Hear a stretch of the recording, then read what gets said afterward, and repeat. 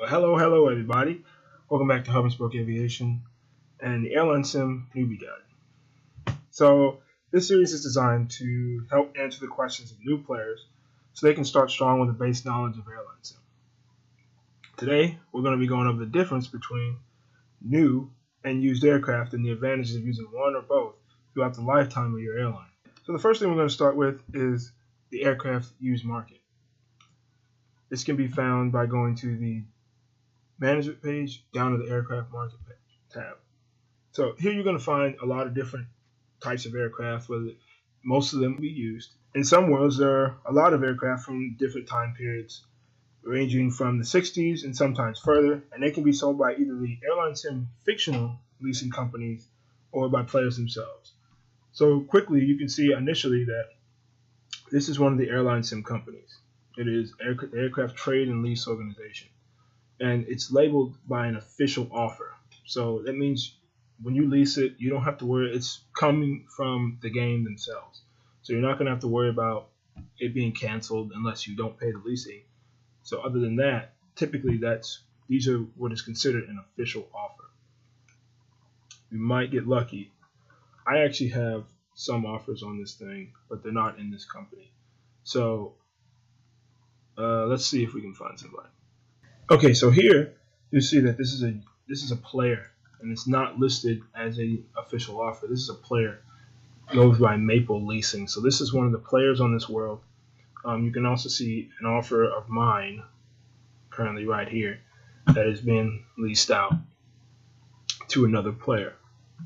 So basically, these are the airline. These are players leasing, putting up their old aircraft or aircraft that they purchased from the game, and they're putting it up for people to buy or to lease from them. So the main difference here is that players can change the prices for other players within a certain limit. So for me, if I want to lease a aircraft to somebody in this game, like I have aircraft here, and if I want to lease an aircraft, I would go to offer and sale lease.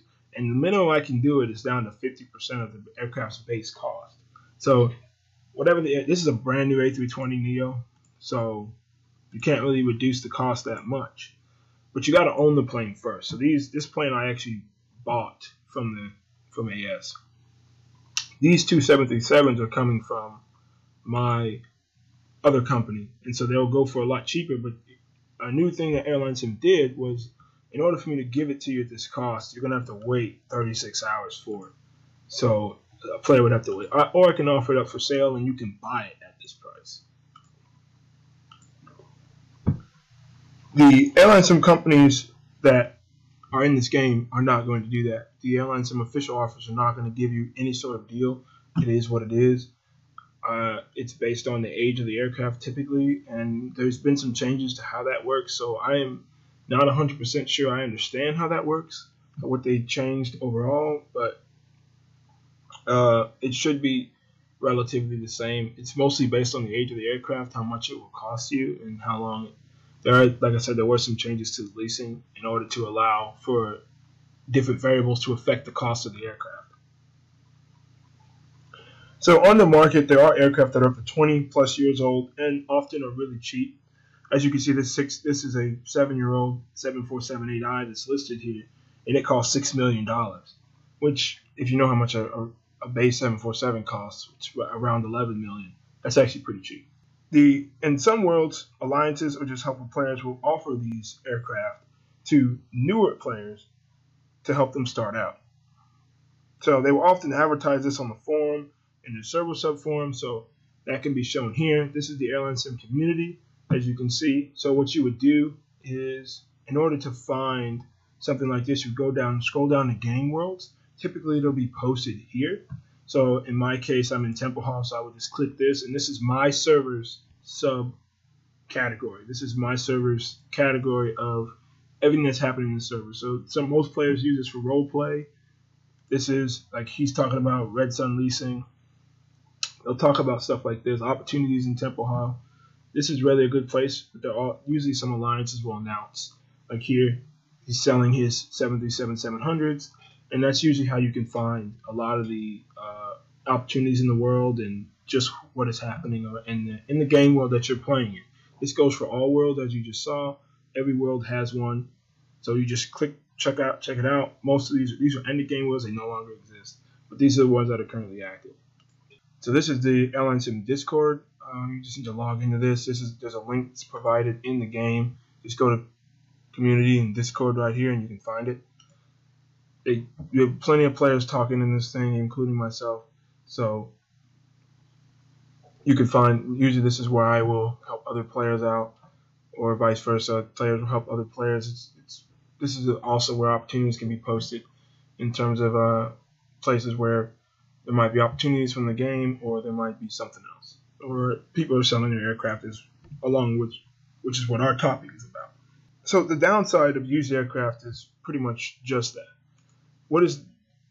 They're used, and as a new airline, I like to refer your business model using used aircraft more like Allegiant Airlines. Many of you guys might be familiar with who they are, and they were in the news a few months back about their age of their fleet. Well, as a new airline in Airlinesim, this is kind of modeled. But typically, what you'll see experienced players do is they retire their aircraft at 2.5 years. Mostly because that is when an aircraft loses its first bar rating in that category. I have a couple of planes that are older than 2.5 years. Here are a couple examples here. If I were to go to its rating, which I'm navigating to, scroll over, click flight rating, scroll down, you'll notice that in the aircraft age, it's lost 1 bar. This aircraft is 4 years old. Now, in real life, that's really nothing in terms of the age of the aircraft. That's actually really young. But in Airlinesim, everything is kind of accelerated in this regard. So your aircraft start to lose that bar at 2.5 years. And in order to keep, because the only reason I have not replaced this aircraft is because it's operating on a domestic route. If it were operating on an international route, I would definitely have replaced it already. But because it's not, I've opted to go ahead and leave it till I can acquire some planes, which will be happening. But basically, the point is that you can see that it will affect your rating, and it's affecting mine. Since the majority of my fleet is not like that, it's not affecting it as much as it could be. As you can see, the average age of my fleet is less than a year old. And in Airlinesim, that's a big deal in Airlinesim, because since ratings are based partially on the aircraft age when talking about your flights. As a new airline, you'll be getting planes. If you're ordering from the used market, you're going to be getting planes that are already past that limit, typically, because that's when players replace them. Me leasing out this brand new plane is not typical. I'm doing this to help out another player. Typically, you'll see planes that are usually 15. Usually, they'll be more than 2.5 years old, depending on how fast the player was able to replace them.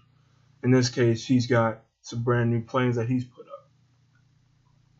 But in general, that is not the case. Typically, you will see a plane that is generally 20 years old and older than that. And those will really impact your rating if you see how bad their age rating is. It's usually well into the red, and that's unless you're starting in a market that has no competition, and within its domestic market at least, you're going to find that that's not going to be ideal. So for an airline, it'll be hard to see at the beginning, at least for a new airline. But as your airline matures, you're going to quickly see that newer aircraft, you're going to need to be replacing newer aircraft very quickly. Before I get the question in the comments, what about cargo carriers? I'm going to answer it now. Cargo carriers are not affected by a rating like that in airlines. When it comes to cargo airplanes, that's not even a factor. I don't have any cargo airplanes to show you this. But in general, if a plane does not carry cargo, the age doesn't matter. So when cargo planes get rated differently, you can see that this MD-11F, which is an old aircraft, and this MD-11F doesn't have a passenger rating. You go back to the MD-11, and you see the popularity of passengers there.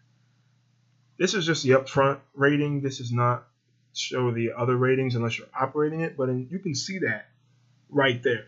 that immediately there is no rating for that, which the popularity of passengers is part of your image. There are some other examples to include the Dash 8 and the 737C. This Q400 is a combi, meaning that it carries passengers and cargo, as you can kind of see it depicted. But you're still getting a populated with passenger rating. You're basically just given a cargo hold in the case of the Dash 8.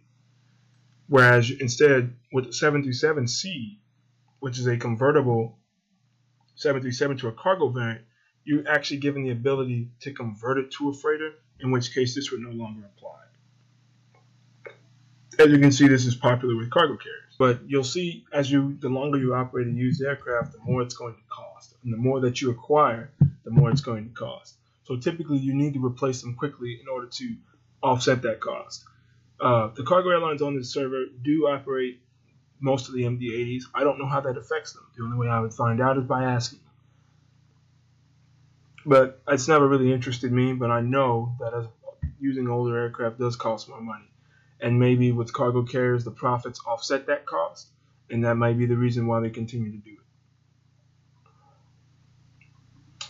So, like I said, they're great. Used aircraft are great if you're starting in an empty large market that you're trying to fill. So, if, say Saudi Arabia, for example, or maybe not even the United States, but maybe someplace like Indonesia, maybe Australia, depending on the time, China, depending on the time once again. Any of those countries that have massive domestic markets that may not have anybody in them, Iran is another good example, then that might be a good time to use used aircraft. However, for the most part, if you're entering a market and there's even one other player next to you, it's better to acquire younger aircraft that are less than 2.5 years old, and hopefully you go into a world that has an alliance like my own that will provide you with some help with new and used aircraft at a lower cost as for you as a player. Also, you might want to take used aircraft if you're one of those that love to role play in airline sim, which there's a lot of, as you saw from the community. If you want to role play, then that's another option for you, and that might be the reason why you do it. But just so you know, you will not. There are some worlds there's a world out there that uses old aircraft, I believe.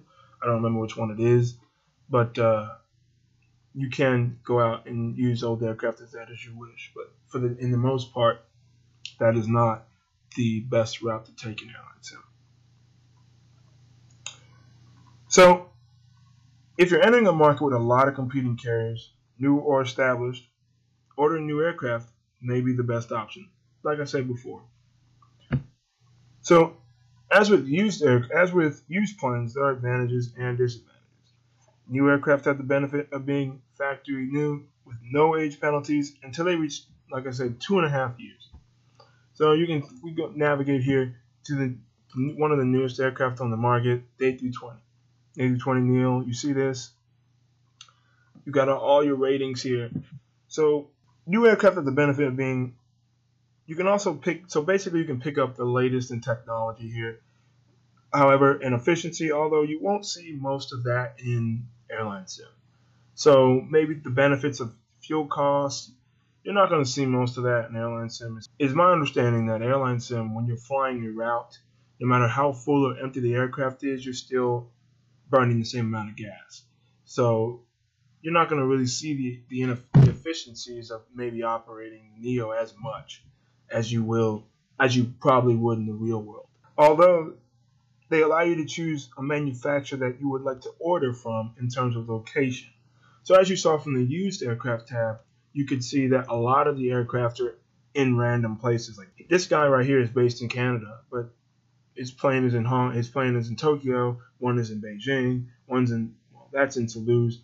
You got planes everywhere. They're just everywhere. So you're gonna if you're based in Australia and a plane is, say, in Greenland, for example, it's gonna take a while for that plane to get to you from wherever.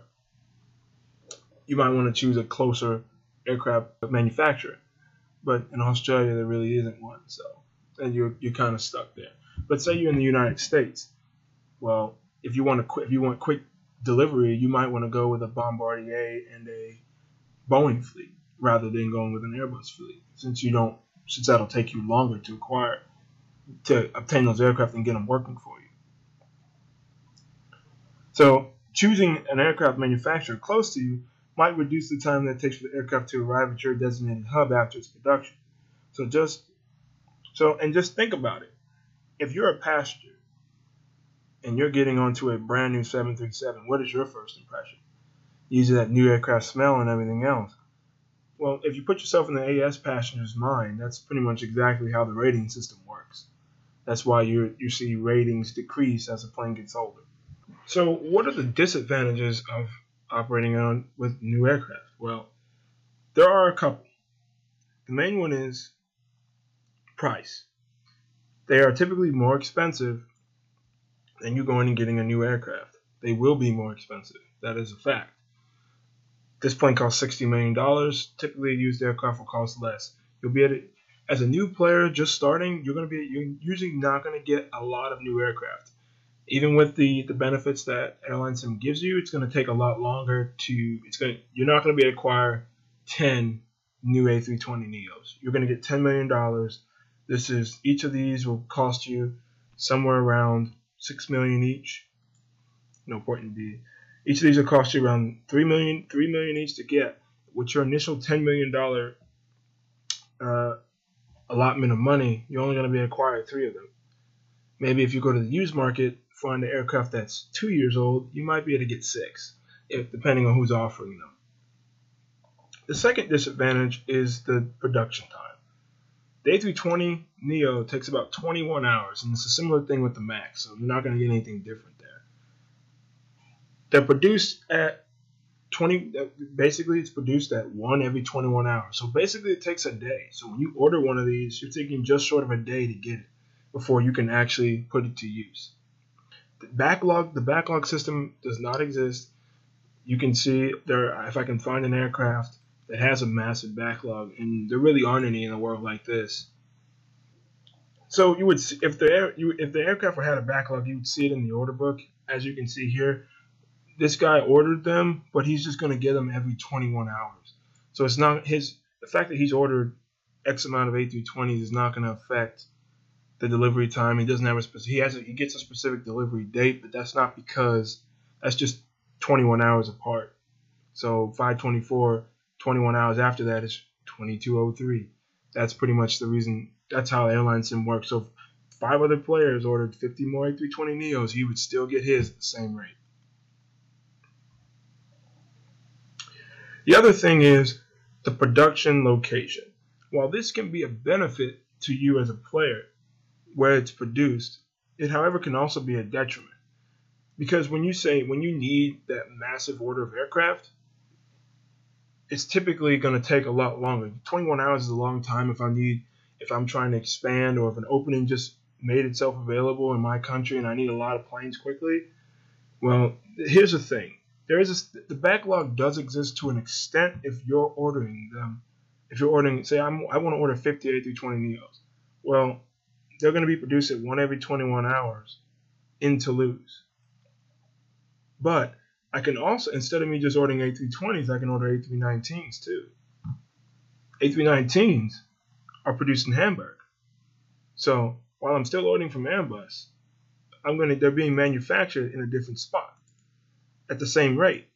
So if I order these A319s, I will get them every 21 hours instead of me having to wait for all my A320s to be delivered and then the A319s will be produced.